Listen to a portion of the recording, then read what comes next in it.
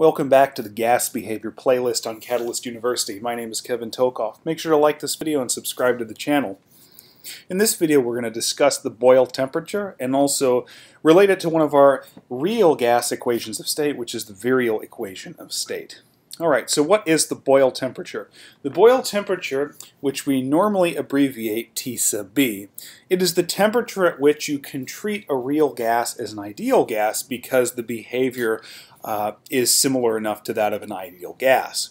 Now the physical reason behind this is that when you have a real gas that has achieved its Boyle temperature, all of the attractions within the gas molecules themselves are completely balanced by the repulsions of those same molecules. Remember, when we have real gas behavior, we have to consider attractions, we have to consider repulsions. And for example, in the van der Waals equation of state, the attractions were accounted for by that A factor and repulsions by the B. All right? Whenever we have an ideal gas, we completely neglect those attractions and repulsions because we assume no intermolecular interactions. But at the Boyle temperature, the behavior of that real gas should mimic that of the ideal gas. Okay? Now, we're going to show here why this is the case using a simple derivation, and the derivation is going to be using this equation right here, which is the Virial equation of state. Okay?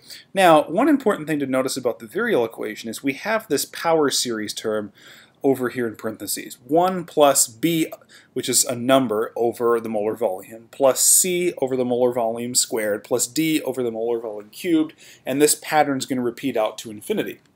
Now, it's important to realize that as these numbers, beginning with B over the molar volume, as we proceed to the right, each term becomes increasingly negligible. Okay? They contribute less and less to the overall pressure of the gas.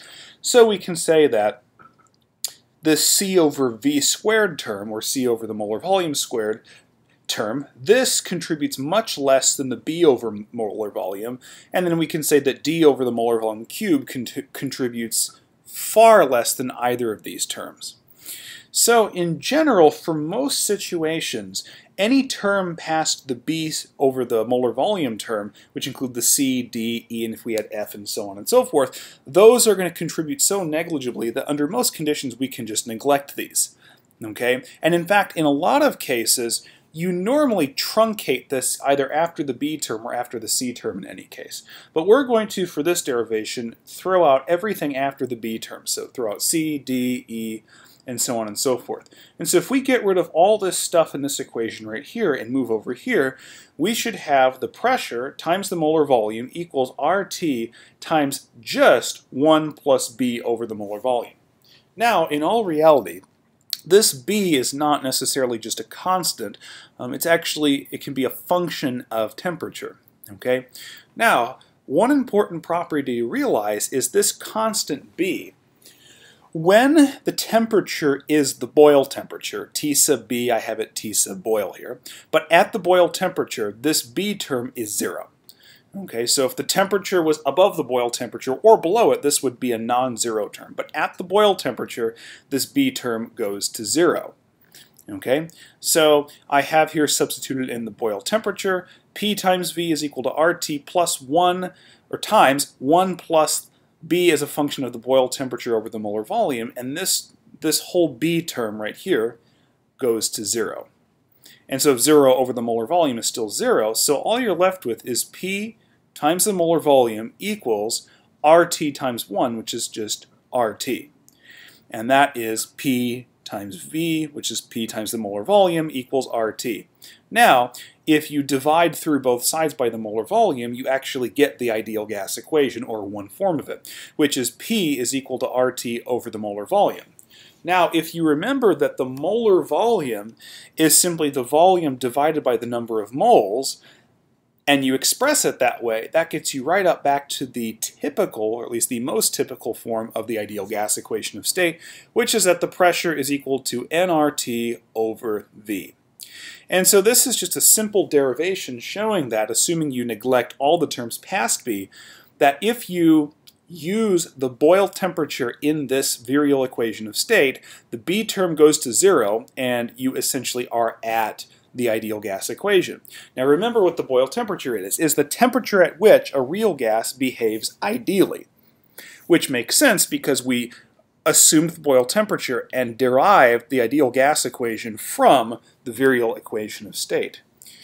Now what you can also do is use a graph similar to this, where we have on the vertical axis the compression factor Z plotted against the pressure P on the horizontal axis.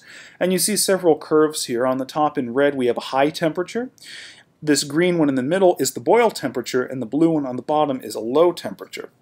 Now it turns out that the Boyle temperature is typically reached under three conditions. First of all, the pressure ought to be very low, it should approach zero, so we should be on the left side of the horizontal axis over here, okay?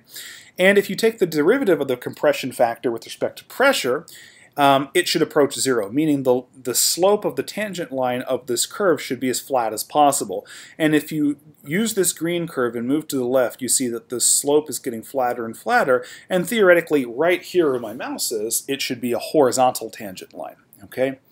And whenever you follow this curve, and as it flattens out and flattens out, the point where it should be flat completely, where this derivative Z with respect to P is zero, that corresponds exactly to a compression factor Z of 1. And if you remember what the compression factor is a measure of the ideality of a gas. Or the reality of a gas, if you want to consider it that way. So if you have a compression factor Z that is not 1, meaning it's bigger than 1 or less than 1, that implies that you have a real gas. But if your compression factor is 1, that means you're dealing with an ideal gas. Okay? So this is another way to look at the Boyle temperature. It's typically achieved when you have these three conditions met. So you can achieve the Boyle temperature at low pressure, and you also want the derivative of the compression factor with respect to the pressure to be 0, and the compression factor will in turn go to approximately 1. Okay? So hopefully this gave you a little bit of intuition on what the Boyle temperature is, and ultimately understand that even though it's typically not listed this way in many textbooks, it's derived from specifically and defined from the virial equation of state. Okay? Thank you for watching this video. Make sure to like this video and subscribe to the channel for future videos and notifications. Thank you.